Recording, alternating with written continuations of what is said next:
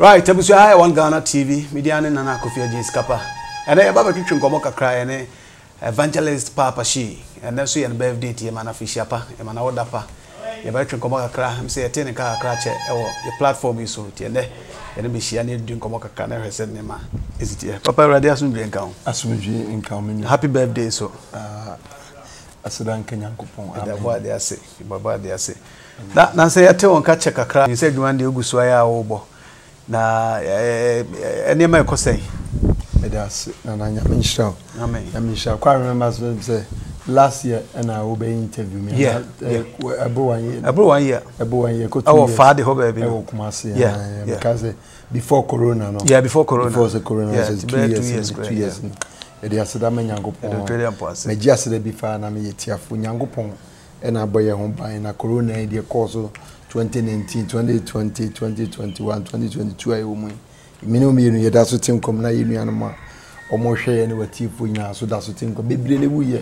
But onyame de ache yen. Ti ma me mo empire na yedi nkomo. Okay. Rather me the emotions ebre me ho ase. Onyame nkonkron family pedua no mu. Speak to me to your people and bless them. Father, I thank you for what you have done spiritually. I bless you for manifestation in the mighty name of Jesus. I pray. Amen. Amen. Amen. Yeah, tembi sasa ise adwuma no egusua ekosai. Nyankopon adom, onyankopon adom. Erade nyankopon guso ya woye na adwuma. Onam nkonkon etumi so. Akra bebre kwa ena Yesu Kristo ne nsa ka omo. Akra bebre na omo sachira omo adwene. Nipa bebre na ebe erade nchen. Ena wo deliver nkofo or healing nkofo or set the captive free. Ena erade etwe nipa bebre kwa so din e de call enkwa enwumam for the end time. Osene ho asem be ko wiase nyina nti onam na onkonkon ne tumi so nyankopon eti ase eche nipa nyinara ono no ti de royals because ye nzu se e be ba be kanya mesem edi nim se nwum na ne yeto na sana yesane ene o ma ne ye ewo Ghana ene sade ekopi London ne Germany ne Canada ne America ne other part of the world ba se erade adwuma ye ne de ono obo ade no Abraham nyame Isaac nyame Jacob nyankopon no ono gutu onanim nti nyankopon guso wo ye adwuma papa since I'm back Ghana e ko 4 years ni ena osuma me ba oman mu me ba bedu abe 2018 no 2018 em se na end no ena me ba bedu hanom nyankopon nam na onkonkon ni tumi so me ka programs irade enam na dom so am yaye any places or the yakọ any Accra woji womu every boni wiase ana esumu nyuma ene niema ekoso ni Accra na onani efra na atro edifo edada womu atro asofo deceive womu na atro akromfo bonsam mai edi ehu egu wonso na wotiti bi abusuamu ama nipa ne bebre kwa families eseye na ese womu ensum yawe bio no mo de mo atu nipa so no mo frɛ asofo bi spiritual fathers na wo mo di hu sa to won so Awurade asete most for the dudu no na Awurade sete won free so Yashua say or the boy ni ba ko sachira abofo mpempem edi ahusie because obi te bonemu no ko otro di ni ana atro sofo bi o atro nchechire ni bi o no se me kwaji akwankyere nipa na sachira na dwena one atro di ni no ana the source of kono mfiri rade no we agent of the devil we adwuma wa bonsam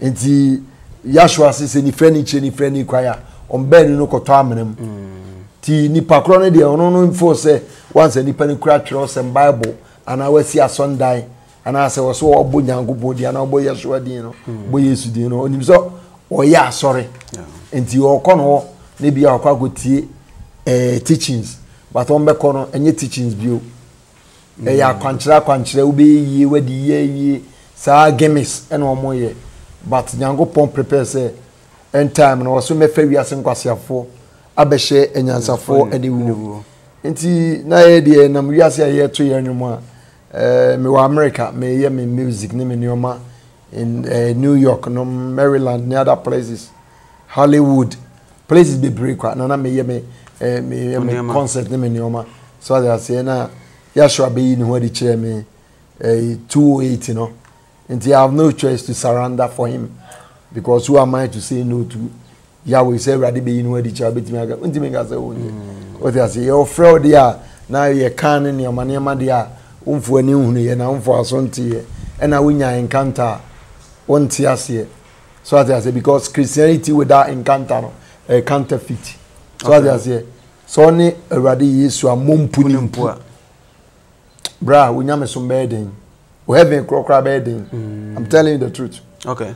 So ni Yesu amompu ni mpu a we have ko beden so what you say because onkonkoro amma wo so a obeda at Bible ase enye Bible school na be mo ate ase eye Holy Spirit what is say onkonkoro ba mo so a wo de mo ba kono kure nyina ho so what you say ma wiase entimi enye no na wiase nimu no wo se mo de mu nimu no otimu mu eno kure honhom no so that say won be ka aka ye de yahwa e kire ye nyina no enti obi ahia se oma no ho kwa na nyame honhom e hye ne ma na se o sachira na dwene total repentance okay na opa no wachi na fa na senua na odi Awurade Yesu Kristo echi okay because was seek ye first the kingdom of God and its righteousness and all other things shall be added unto you.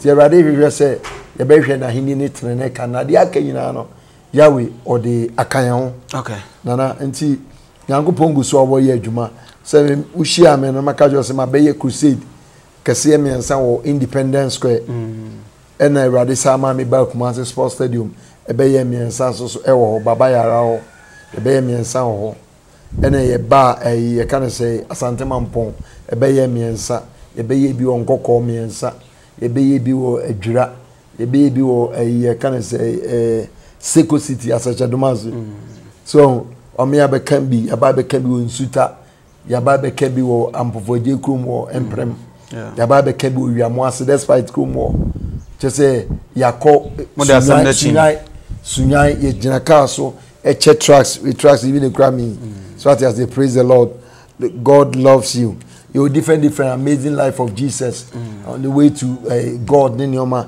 what they say and ye che tracks you sunyai ze gina car so na cars na nam krom na trailer na ye worship na ye to na ye che tracks ye kanyam sem ya ye bi okoforidua so Accra so the be crusade can say evangelism into me we also a bicycle rather mean bike na the bicycle na the one-on-one evangelism okay so e jomu so jomu kantamanto no na ye bi o kantamanto ye bi aboso kan ye bi o kanaishi mintimi nkadoso okay tabanyina ya ibi Abanti ovishina ode Nyankopon frɛ wo so ode change the face of the gospel no and as a woman no correct teachings na gbawudam no watumi de dia mbisa saase mi so say oba na nkofo obre no nya adwene na ata ne nkofo nya encounter radio stations ni ade watumi achieve de opesa wa achieve enye me na me achieve nyame ho konkron okay Holy Spirit Yahshua HaMashiach Jesus ena oye na ade me dey I'm just a velsa keke no afre me nti Awurade na person ni menya nkwanje by God grace se no hwe Ghana ana hwe oman no ana in the globe no enye me nko so say end time no say obe revival ne ma so I say nti revival radical jam say me ba the moment I touch this land no me dem na see oman no mu a trade for ne atron church and their time is up so what they say okay. Their time is up means enkofo be hu so mo ye fake okay enkofo be hu say ye kan say enye say na nyame somote okay tinkofo be break kwa ni aba won so majority most of they say party me can make say 80% Ghanaians ehunu say asofobia no omo eye niema bia omo ji omo tumu so omo ye D4 prophet 1 prophet 2 prophet 3 one omo bubo omo di no 80% of Ghanaians ehunu so omo free nyame what they say because Yahshua can say by their fruit you shall know them and everybody man me ba ha no enipa ne bebre so aba be kam nti nyame go o ka jem se minianu bebre so beba nti uko dwoma nkofo gina Kenya mesem ize uko abontia nkofo ye dom broadcast je say revival ne mantia is an igias aba nyame sumo people are doing evangelism with us bia onye na kana kuma so ngo Kenya mesem ti ubonze Awurade touch nkofo he social media Facebook we share London and go for Agyapong so America young boy Agyapong so radicals Agyapong so yes na yes sir na ati nipa bebre kwa gumu okay me fi America by me nua ba kwa bi si ono so fi Germany aba mama Esther Safo fi London ba ye betu ye nua na ya Safo nipa ni bebre holiness for bebre kwa ewa ha so they say any was so fu bebre ni ye nua ma no young girls already yi no wadi kire omo young boys ayashwa omo munya encanta to social media go for aba no omo ka encanta omo anya with erade so they say into erade na revival na ma so into the achievement in the erade na ye na de erade achieve the just ogusu awoye ogusu awoye so they say onyankopon ogusu awoye because or see you shall know the truth and the truth shall set you free.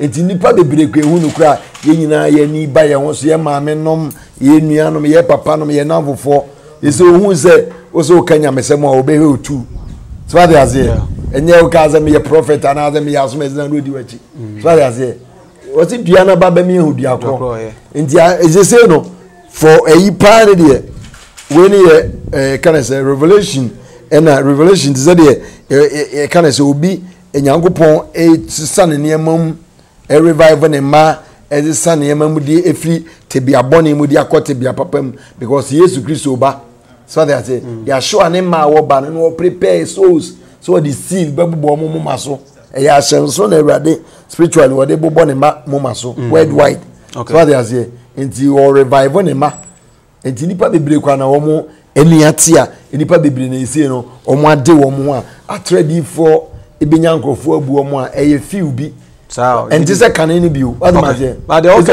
Ganagu, and Omotonia, more. Yeah, they are on the Asaba. What they and yes, above from. So they say they are bomb also. So they are there. And they okay, I won't cry because nonsense so and go for so the teachings to be Bassa Bible Crano and your word of God. Just the Oka says 80% of Ghanaians feel say we have fake pastors no. And yet, Sabine Papa Quines, one name Mama.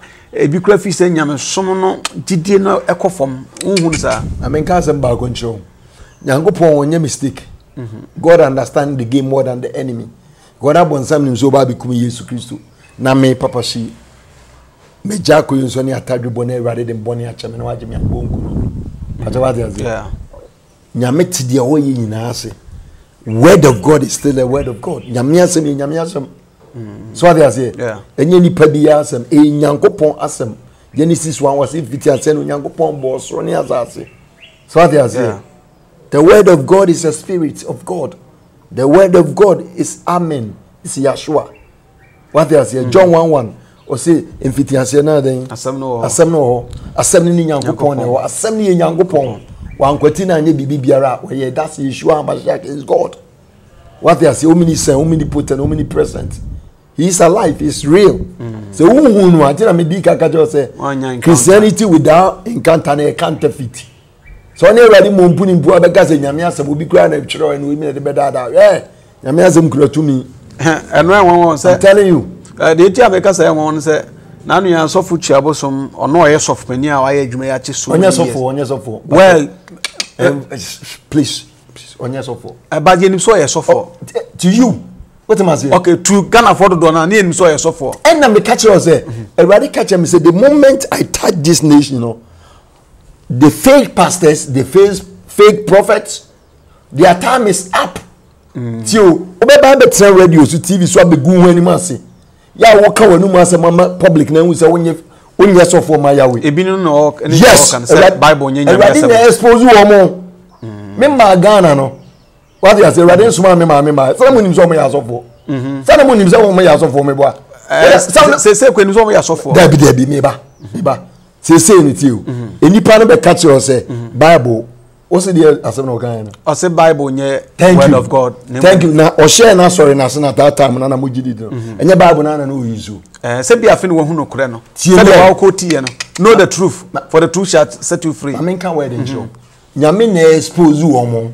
So I expose him. As nyame a confession or confession. So what you say? Or your confession or just when you adwuma ma Yahweh. Okay. Onimu Yahweh. Unshia Yeshua da. Unshia Yesu da. Onimu no. Well, one kasa. Tie me. Onimu no. Okay. But what you say?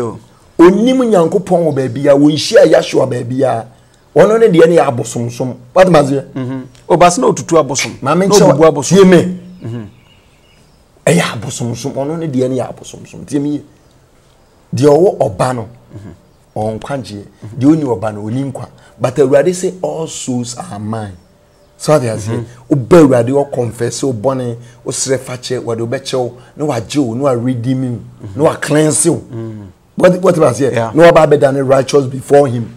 Okay. So when you ready there, what you say? When you ready there, say there one ye obana ni no ni nkwanje.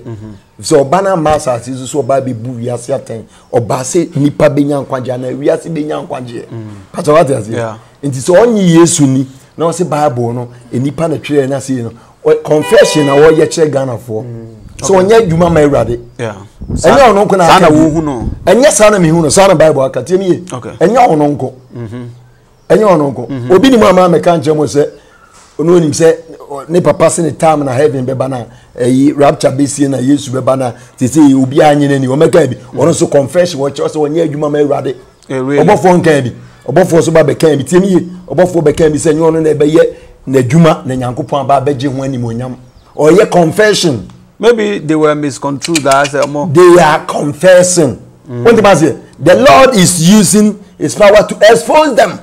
Inti assembly be free wa wonu na aba when the mazie okay send obi na ka se o ma no o mu na e ka o masem o kin ka John 3:34 se di Nyankopon asoma no o kanya mesem entum ko basa fe no mo do asem nsu kwa hu se yen ka no kora nche nipa entum ko basa ka asem ba ko nche baba e ko to scripture bi me say John 3:34 yeah di Nyankopon asoma no Nyankopon Yahweh asoma no o kanya mesem enti so o mu nkanya me asem o nyame asoma o mo papa ene bonsam Satan.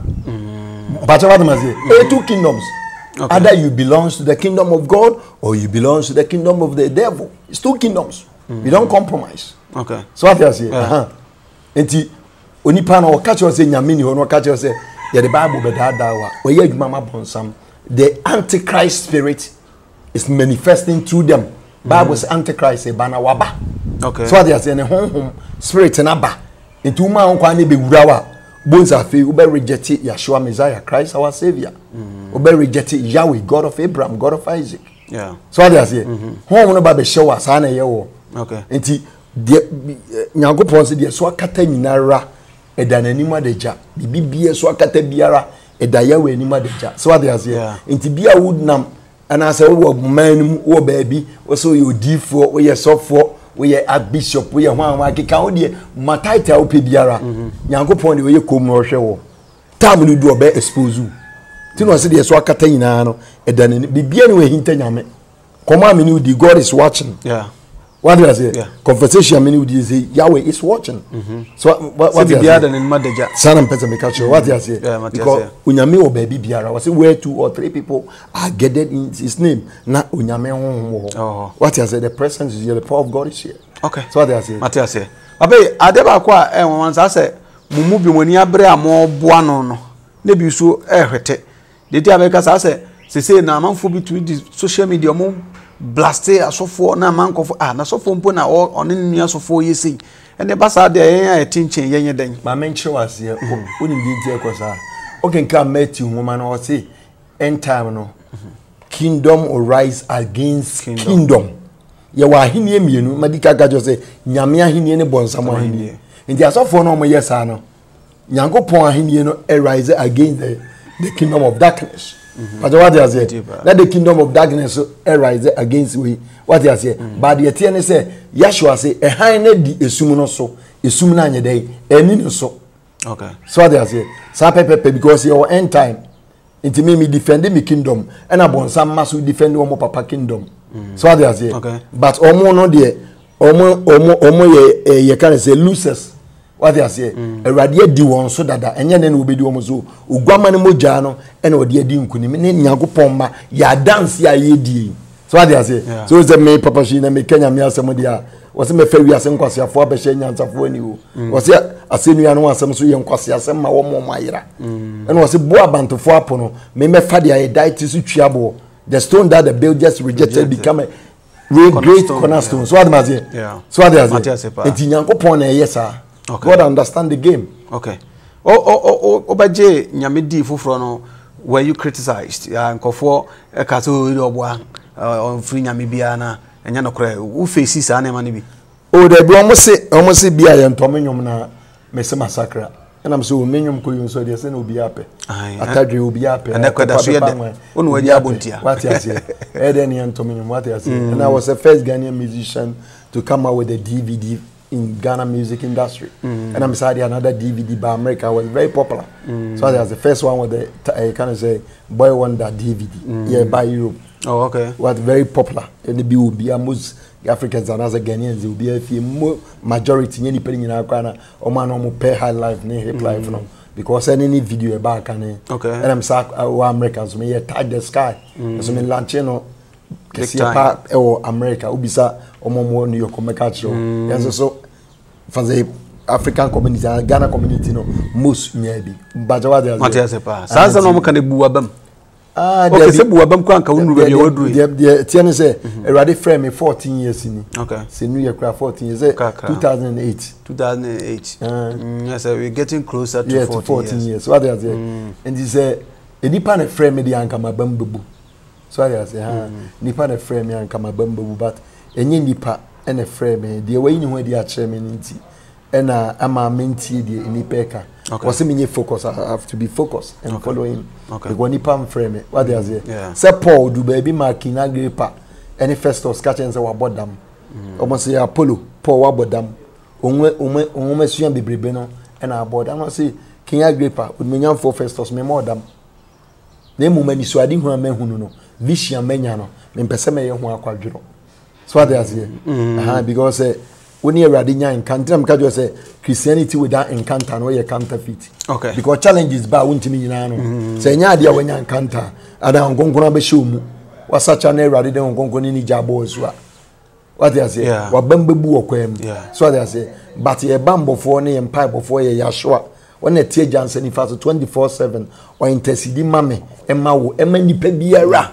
At the boyfriend na Yesu bompa momo. Okay. The empire and support ye. Okay. Sustain us for we to stand. It's not by my strength. So I say I'm a better chair ubi. No. Okay. Radi and a okay. Abusia wan Ghana TV suni ene evangelist Papa Shee ene gusua. Yeah, to come on show said when you see the chin sa pepe na also now also subscribe to the channel. Papa the name be na egu as he started no so say Accra Sports Stadium my you ho Independence Square my crusade or Kumasi ko bebrebe ntino odo ani ji papa chi ne njuma ti I'm sure say also you may have an encounter with the Holy Spirit and therefore Jesus Christ. Iti bomba this one be di achire. Me da tap for say omna ma ye din komo tap send abef contemporary send this kabefie se bi nyado evangelist man for amwo UK Europe ni ade nyina nyame dwuma na ye dene ti mo so na sene wo kwa bi so tap one also mu so download app na be promo code no abo Ghana so automatically ye chew £5 and €5 for free. So America na Canada there ye chew $10 so omna so ya sene de enkom twetwi edi ebrewo babai sa quotation ye Bible mo se ye de ano na pa mu efa Kristo ne de akoma je da so te sa tie de tie ne se ya show se wa mfre obi a oni panti ni man nchen so they say obi biara we nyame twan obi biara we the sheep of the Lord no Eradi nim no okay but the tie ne se Eradi free oni pa biara also sama but I didn't was afraid or do be a well man or do be a palmer no so they say ba kra ni nya ye nyame de because Yakopon for fam na tie and what you ni nipa no home ne kra enkwa home gu no and nipa be okra tiase for and what they palmer say take dominion need fawiase na di niama na so and what catch us say I said ya me dey born say worship me in spirit and truth so come back and hear my word and follow my instructions and love your neighbor as yourself and forgive one another and worship me in spirit and truth so that's it enti wuti asem no na we nyame ba e kan wakoma na de wano apemu aka na de akoma je di say Yesu Kristo ye onyankopon ba but what you say wonu na aba be wu ama obone enti me fa no Awurade me de me kra na me ni pedua bo afore ma wo fa me ye de ope enye de me pe so that say enti Awurade hwe akoma ne kra wo no a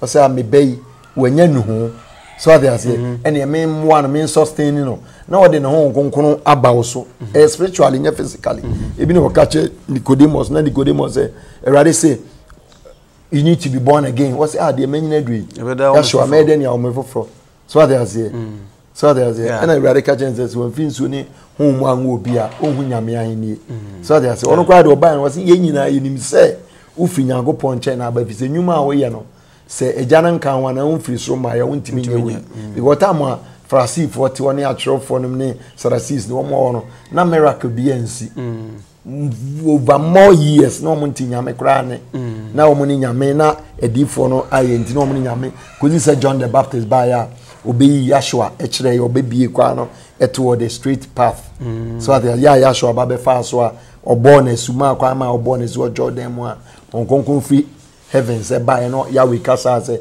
this is my beloved son what you say we ni me doba or so many okay one person ono so abefa nyamedwuma ya aja ono so ka nyamese no wadre pa in fact one situation e almost the same emom de na eyenwonto ane asa on the sebe na ya akom mama part evangelist mama part nkofo Christians no fa say yemi bia friend wonyai na me bisa se nyame mpom friend no na no apa mu aka kodi bi say oni nyame nya encounter bi ntina yehu ne yehu na adens na kofo exercising say ye penipa ba kingdom no mu dia adne bi ba na ye pam including ye Christopher ye bi de tiene say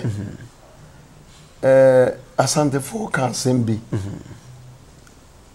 omo ebube Sunday form chapter 1 verse 3 obe na omo se anomane takra ene mane ye honton ye kese na ntakra bone die afenyam kwatre kwa paja wade azie Yesu penipa does not mean say obeka se mafa Yesu na wo agenda na wakase osu ye Christiani what they are saying because Jesus if you love me keep my commandments and obey it what is so domi and pass over family di masemo so but what they are saying oba Matthew 7:21 what say dani bedu so what they are saying Yashua say nyo no say awrade no wona ye agya wo so no apede so si bebre kwade ndin beba say awrade me di hyenkom me di tu awonbone me di ensankyere me di yetumi di bebre na Yashua bebie na no aka che say depart was the was say I don't know you and there was a wow here the internet but what they are saying so what they are saying it is also wabefa Yesu Bible say by their fruits you shall know them now befa Yesu na to social media that's with the atemwa no wabefa Yesu brother wabefa Yesu na sorry ya wate no we say omo register for 300 Ghana no wabefa Yesu baba chirim na me kan sama chiro share me Bible baby wa yes idea no o send a modernization kwan bi on so no way of any way of a Bible okay pacho intimi deviate from the Bible to do your own so office kan bibia so na Bible ma men kan word in show Yesu Christ say onkonkron ba mo so de mo bokọ no kura nyina all truth nyame o se man kwatima se man bibiara me Yashua se mama se mo so ache medin what they say onyame ye nokofo nyame ye nra Nyankopon ene Nyankopon wo kire nyame nsa enye meme na open so na abase mama party penso na nyame ba bezesa Nyankopon wanzisa what they say obi ofa Yesu bi osachira na dwene me be fa Kristo ya na say urade de mbone che me waje me no be otimi se me hye baabi na me tumi koyo nso ana me ye ya me fake but what they say what they say na me bu obi kwase ana ma fa ma no me ye fake but what they say my you be born man pana cho am fake what they say okay if you say me don me ni na asem so kire say achira kwan ya nipa emfaso was say enter into the narrow gate Matthew 7 7:13 and 14 was mo mfa kwa keto no so the kwaye so no e de moko osayim what they say e kwaye so no so wabu obi kwase ya na why fast say masachira masa tiemi ye masachira nso memfa one ade ma won masachira just my bomb near to free my pretend intentionally I know what I'm doing but what am I say o sachira Jesus say wa baba mi ehun say wa sachira o kasa woni ye usu ene oban ebe mi ehun say wa sachira eno nche say bia obi o sachira